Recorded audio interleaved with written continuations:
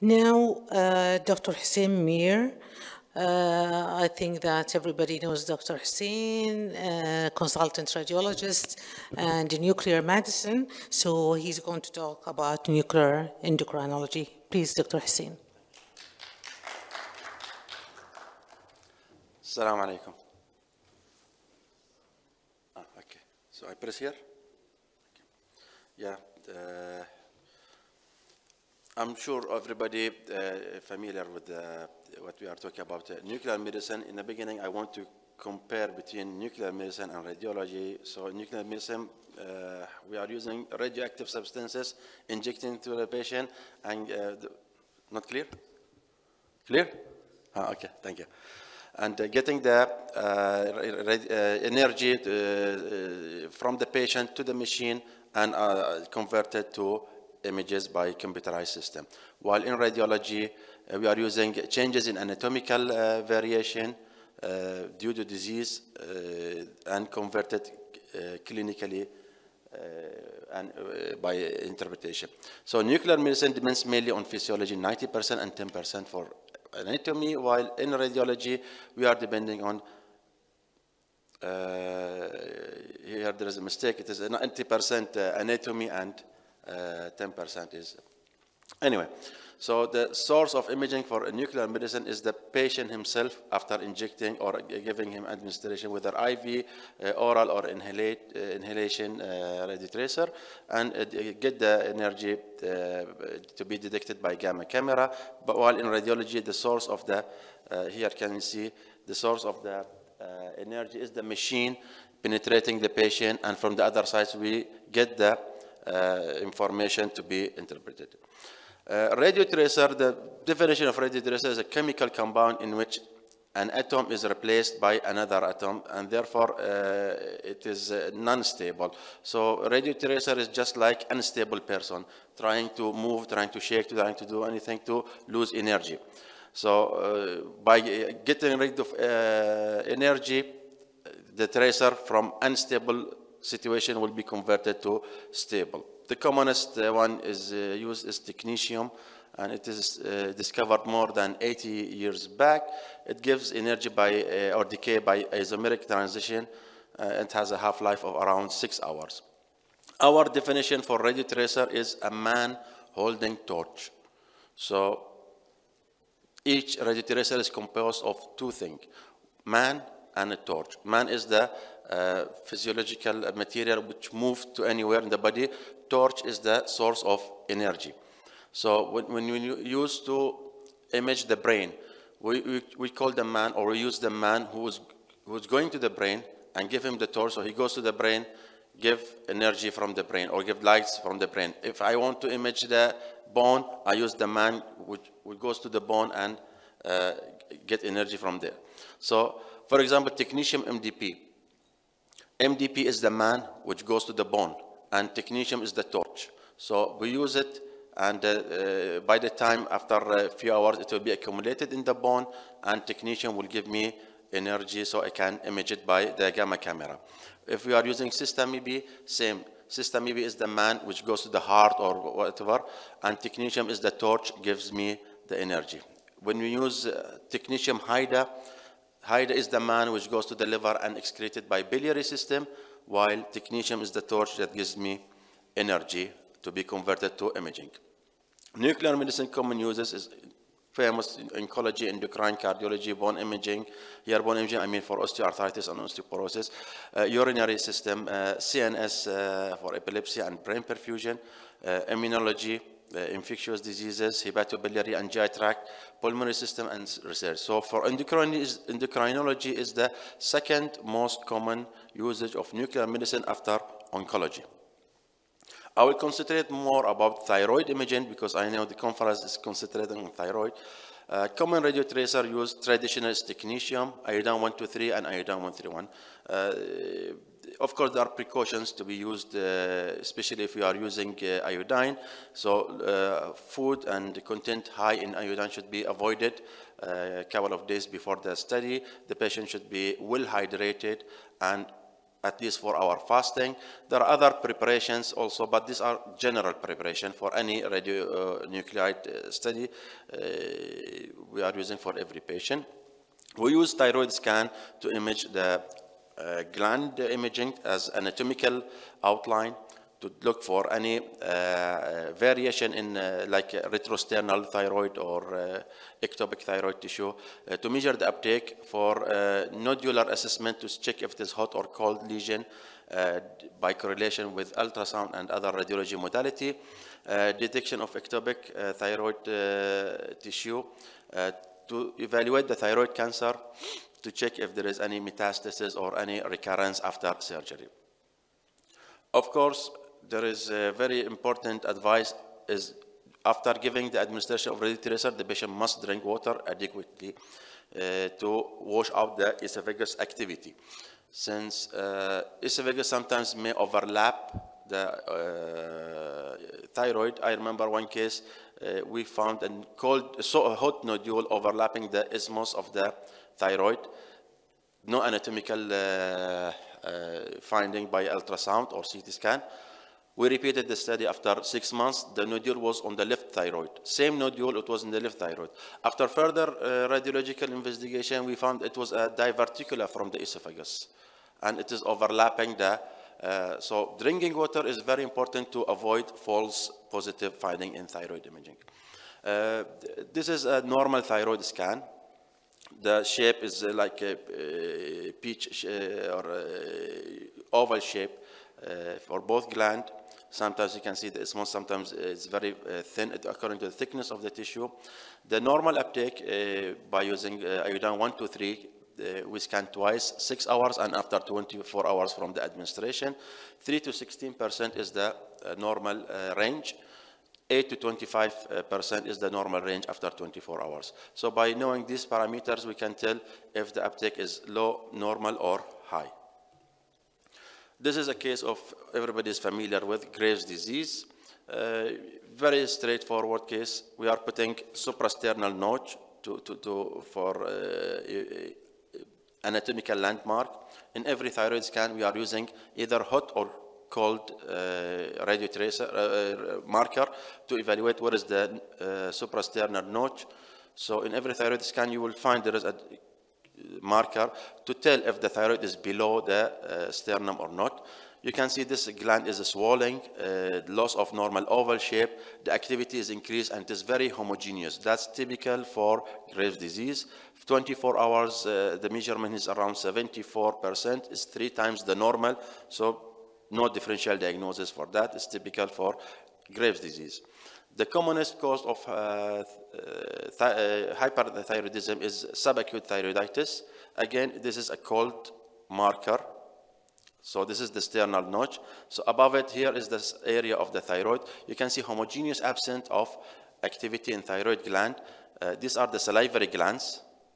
So usually in the thyroid scan, we see more activity in the thyroid and less activity in the thyroid, in the salivary glands. Here it is the opposite, more activity in the salivary glands and very faint uptake or activity in the thyroid gland consistent with subacute thyroiditis.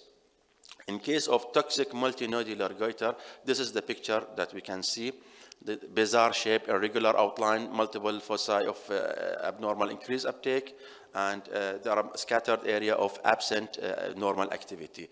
So in large thyroid gland, there is irregular activity and irregular areas of absent normal uptake, typical for toxic multinodular goiter. This is a case of toxic nodule, solitary nodule was seen by ultrasound. The patient was presented with hyperthyroidism. We scanned the patient and very focal increased activity, absent activity in the salivary glands. These two features are typical for toxic nodule. Cold lesion, you can see here by ultrasound there is a complex lesion which has cystic and solid component. We did thyroid scan. That area is showing no activity. So if it is hot lesion, FNAC is not required because very unlikely to have cancer with increased activity in thyroid scan. Cold lesion up to 20%, they are cancer. So FNAC is not recommended in our practice for hot lesion, while it is recommended for cold lesion, in addition to other criteria by ultrasound findings. We will jump to iodine 131 therapy. Iodine 131 emits beta decay, and beta decay has very high energy, affecting the electrons outside the shell of the molecular and destroying the nature of boundaries between the atoms, consequently kills the tissue. It has penetration few millimeters, so it is very safe to allow it to be trapped in the area for thyroid gland, and it will kill the lesion around the thyroid, and it's very safe if proper precaution is used. You are using it for endocrine cases like thyroiditis and Graves' disease, and the dose is between 20 to 29 millicurie. Here, there is no isolation is required. For cancer ablation, we are using it for papillary and follicular type. Other types of cancer, iodine 131 is not useful. The recommended dose is between 30 to 300 millicurie. Rarely we use less than 100 millicurie, especially in the first dose. First dose of therapy of iodine ablation is the most important one. And we try to give the maximum possible in the first dose. It depends on the many factors, decides which kind of dose you are going to use. You are going to isolate the patient after the therapy. Here, to avoid radiating society members and his relatives. We scan the patient and see the size of the tumor and the activity. The bigger the size, the higher the dose we give. The higher the activity, the less the dose we give. Also, we look if there is lymph node metastasis in the neck or not. If there is lymph node metastasis, we may raise the dose from 100 to 150. If there is lung metastasis, we give up to 200 millicurie.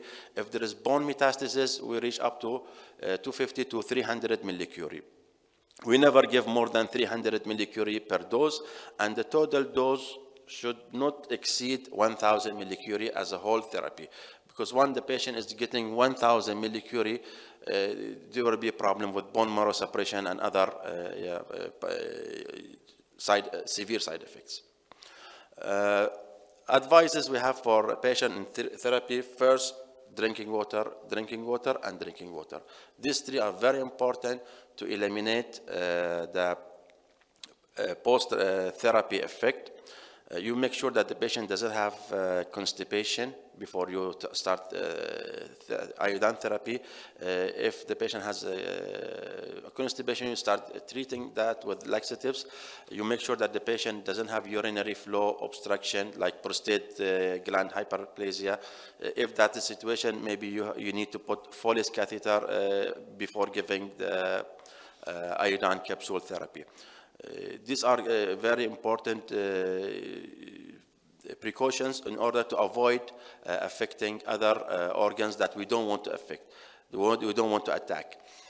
Also, chewing gums after the therapy is very important in order to protect the salivary glands and over secretion of the saliva. Changing the clothes, laundering the patient clothes separately. For food, he should be using separated material or dishes after the isolation finish for 1 week.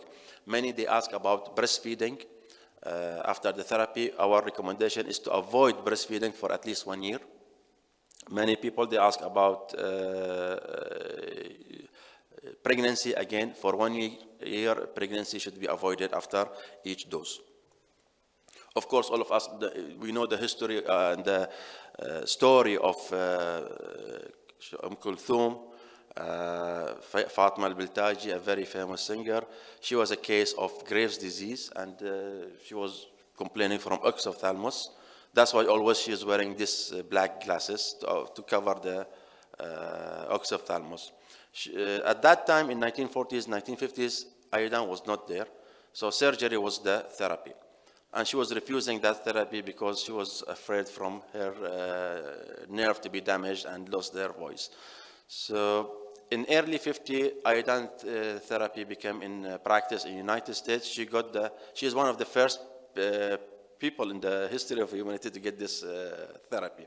What I want to say that this therapy is not new. More than 70 years back, it was there and it's unchanged. It's so solid, so powerful, so effective that till now, it is the standard therapy for many thyroid disease. Same regime, same protocol they are using since Kulthum era.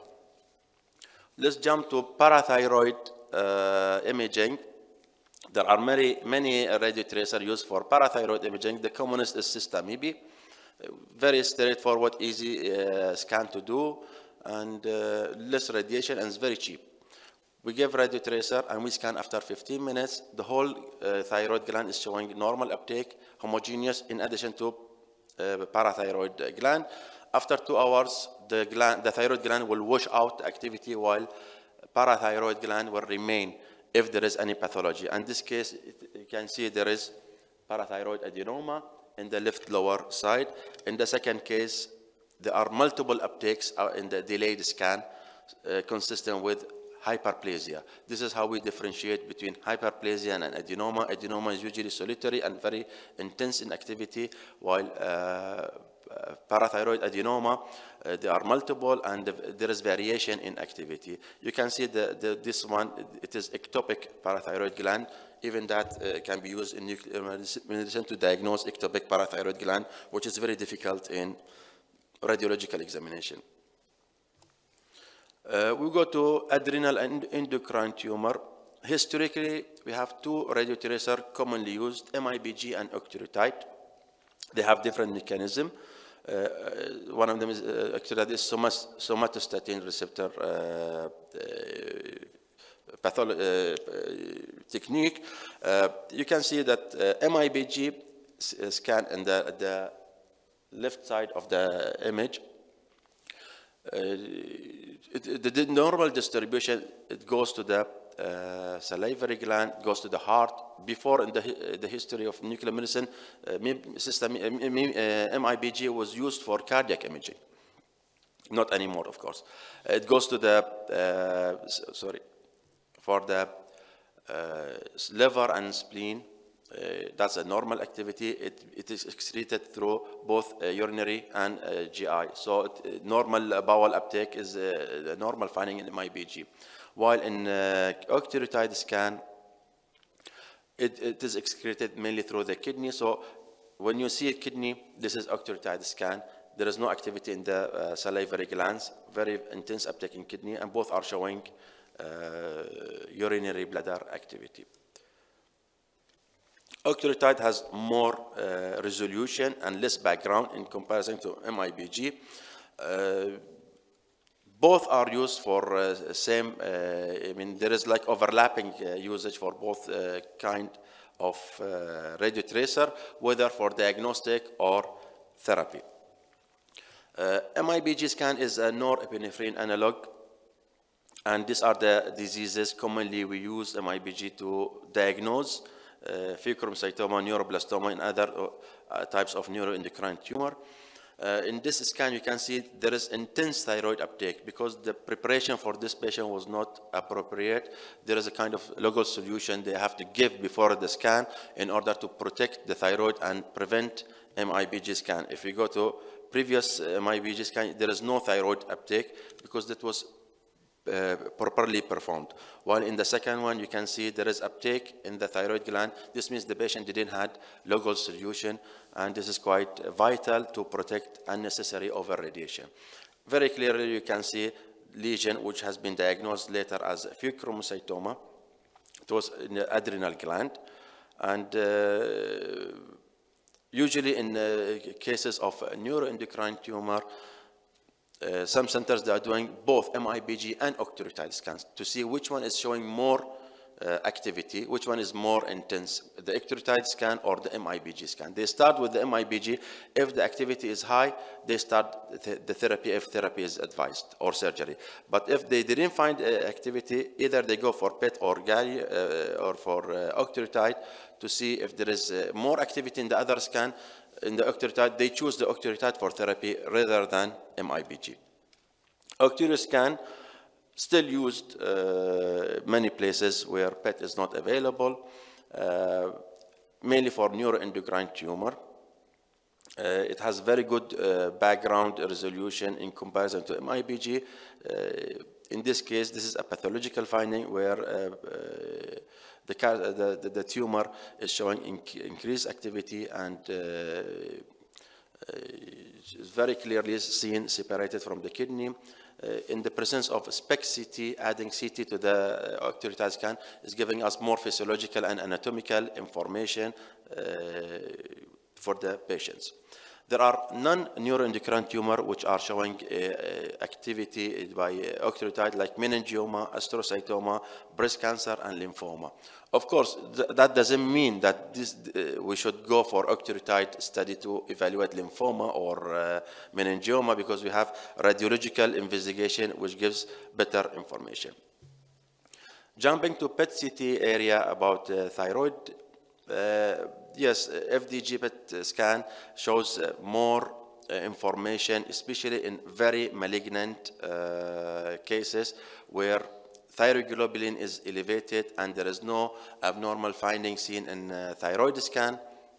PET-CT is the choice, and usually if the PET is positive, thyroid nuclear study, other tracers negative, that's signs of severe malignancy and high grade. Also, PET gives you information where is the metabolism and where is the necrotic area. If you can see here, centrally there is no metabolism indicating necrosis, while marginally it's showing very intense metabolism. So for radiologist and interventional person, he knows from where he can take the FNAC. If he take the tissue from the central part of the lesion, it will be false negative. Several radiotracers in PET are used for neuroendocrine imaging. The commonest and the best is FDG till now. We are using for thyroid cancer, and the scenario is if the thyroglobulin is elevated and thyroid scan is negative, PET-CT is the next step. Also, here the philosophy is different than nuclear medicine. The philosophy here for PET that tumor and inflamed lesions, they are consuming glucose more than the adjacent tissue. So when there is cancer, there is more consumption of glucose. So when you are giving a glucose analog, it will be more FDG metabolism. For thyroid scan, cancer is usually cold lesion, while in PET-CT, cancer is hot lesion or hypermetabolic. Also for adrenal tumor, we are using FDG. For pheochromocytoma, again, we do that if MIBG scan is negative and there is very strong suspicion of pheochromocytoma, we go for PET. And like this case, it was a negative MIBG scan. When they did PET scan, it is very clear hyperactive lesion. And this is a sign of malignancy, because we know 10% of pheochromocytoma, they are malignant. Usually these 10%, they are very low in activity in MIBG and very intense in PET scan. Also, gallium-68 became in service, and it is taking over, especially for neuroendocrine tumor. It is a somatostatin receptor material, and several types are available. It has a very promising diagnostic modality for diagnosing neuroendocrine tumor. Also, we have 18-fluorine DUPA. It is, again, actually this DUPA is used for neuroimaging. We used to scan, do PET-CT using DUPA to diagnose Parkinson's disease. But they found in the researches that neuroendocrine tumor showing metabolism, and it became approved by FDA to be used for imaging a neuroendocrine tumor. In addition to congenital hyperinsulinemia, combination with the other medication before the study, it's showing the area of lesions in the pancreas where it is hyperactive. And the sensitivity for this study at this stage is between 50 to 70%.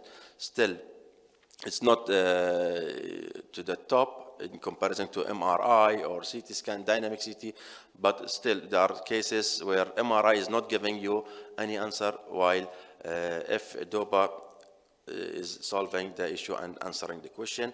Here, a comparison between MIBG scan and F-DOPA, very clear that MIBG is blurred image. It's showing you a lesion plus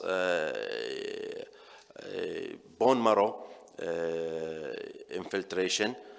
In 18 F-DOPA, the image is very clear, and the anatomy is, you can tell where is the exact distribution in the abdomen and the bone marrow. But still, MIBGs for such a case of neuroblastoma is the standard, not only for diagnostic, even for therapy. We are going, we need MIBG scan because it will help us in treating the patient. So in diagnostic, PET is more advanced, but if we go for therapy, still MIBG is the required. And this is comparison between several types of radiotracers used in PET and MIBG for the same patient. You can see that the second one, the activity is more clear, more pathology, more lesions you can see in this a case of neuroendocrine tumor.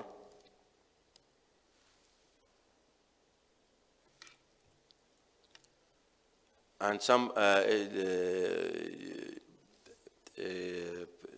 radiotracer is showing you false information, like showing you the vessels, irregular or heterogeneous metabolism in the liver. Some people may wrongly explain it as liver metastasis. Excretion of the kidney is obscuring any lesion adjacent to it, while we don't see these findings in the MIBG. But still, the standard recommendation for scanning these cases is MIBG, not for diagnosis, because you are making a baseline to go further for therapy, where MIBG is still used as therapeutic agent. Thank you.